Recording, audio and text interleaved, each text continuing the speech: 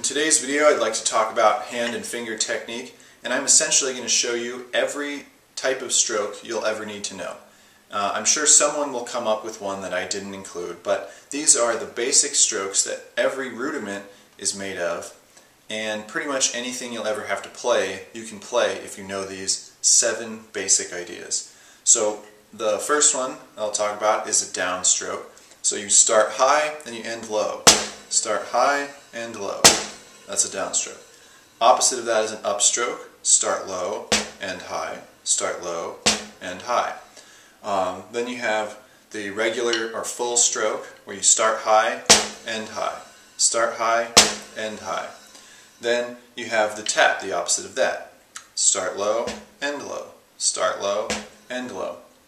Then you have the bounce or the double stroke where you just get 2 taps for 1 wrist motion. You have the triple stroke, 3 taps for 1 wrist motion. And then you have the buzz, as many taps as you can get for 1 wrist motion. And between that, you can play pretty much everything.